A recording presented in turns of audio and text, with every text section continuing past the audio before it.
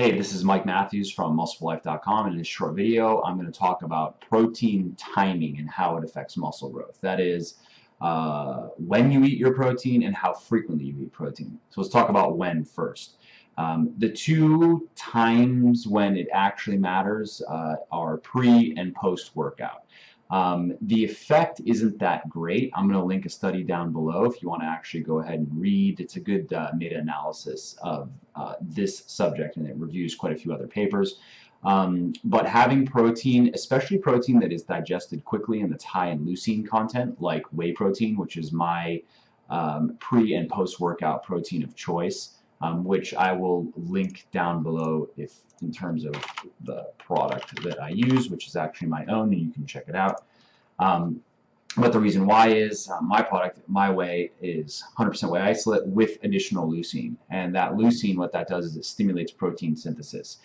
So by stimulating protein synthesis, by spiking it before you work out and after, by using whey protein, which gets digested very quickly, and in the case of my product with Legion, it has even additional leucine. Research shows that it does have an effect over time. It's not a huge effect, but in my experience over the years as a natural weightlifter, by accumulating a lot of little advantages, it actually can add up to be something that is worthwhile. It's not going to make a difference, having whey protein or just protein at all before and after your workouts. It's not going to make the difference between like having a good physique and not having a good physique. But research shows that there is a benefit for us weightlifters. So those are the times that matter. In terms of how much, 30 to 40 grams of whey protein is all you need. Really what you're looking for is at least 3 to 5 grams of leucine, which is what you would find in about 30 grams of protein or whey protein.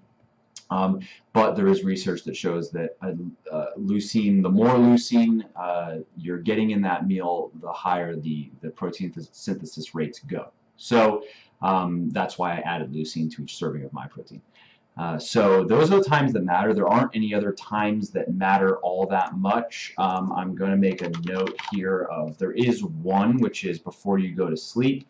Having protein, especially a slow digesting protein like casein, or it doesn't have to be casein powder. It could be, I prefer to eat like some low-fat cottage cheese or low-fat Greek yogurt, which of course has casein in it. But there's research that shows that having a slow-burning protein, which basically what that does is just it makes amino acids available throughout when you're sleeping. That doesn't prevent muscle catabolism. It's not like you're going catabolic in the night if you don't have protein before you go to bed. But research has shown that it can improve muscle recovery, which makes sense. If you're in bed for 8 hours and you have, let's say that your protein, the last time you ate protein was dinner, 6 o'clock, you go to bed at 11, by then your meal, unless you ate an obscene amount of food, is going to be fully absorbed. So amino acid levels in your blood are back down to they're all gone. It's all been absorbed and pulled out. So now your body's going to sit in bed for 8 hours without any amino acids available in the blood for recovery. That it just makes sense that making those available for recovery improves recovery. And that's what I'll link a study, and that's what the study shows. So I do have some protein before I go to bed. Again, it's not very much, 20-30 grams, slower digesting. I either have just a scoop of egg protein, which I like a lot. I will link the product that I use. It's naturally sweet and naturally flavored, doesn't taste bad, doesn't bother my stomach, it's just a good product. So I'll either do that, or I'll eat some low-fat cottage cheese or 0% Greek yogurt, depending on what I feel like. So those are really the only times when it matters that you eat protein in terms of building muscle. In terms of frequency, like how often do you eat protein, you'll hear different things on this. Some people say you have to eat protein every 3 hours to build muscle. Some people say it doesn't matter. Eat all your protein in one meal a day. I'm going to link a study below that shows that more frequently, a higher frequency of eating protein can increase the total it's really what you're talking about is the net protein synthesis over the course of a day. So your body builds up proteins and it breaks down proteins. When you compare those, did you either build up more than you broke down, or did you break down more than you build up? Building muscle over time is just a slow accumulation of building up more protein molecules than you broke down in the day, essentially. So there may be something to eating protein more frequently. Personally, I like to eat I just like to eat every few hours. I'm not You can do a type of eating routine like intermittent fasting if you want to, if you like it. There's nothing all that inherently special about it, but if you just prefer to eat that way, then that's fine.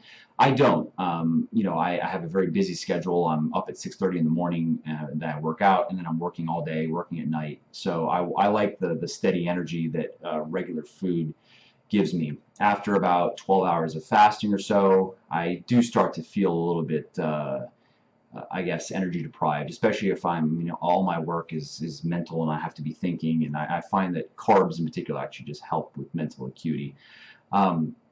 So if you check out this paper that I'm linking, the question is, how big of a difference does it make? Once again, it's probably similar to the pre and post workout protein timing issue, where it does not going to make that big of a difference. Like if you got all your protein in 2 or 3 meals a day with 6 hours in between each, that's fine. Like I'm going to link another study that it does show that what is most important is hitting your total number, hitting the amount of protein that you need every day, which if you want to just play it safe, call it 1 gram per pound. Unless you're severely overweight, then you could eat less, but if you're moderately lean, guy or girl, and you want to be able to build muscle, let's just keep it simple, 1 gram per pound. Do not go below 0.8 grams per pound.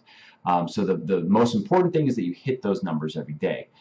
Hitting those numbers with a higher meal frequency, may help you a little bit, over time, just like how pre and post workout protein works. So that's why I also just prefer to eat protein every few hours, just because if it does give me a little bit of a boost, then sounds good. And I like to eat that way anyway.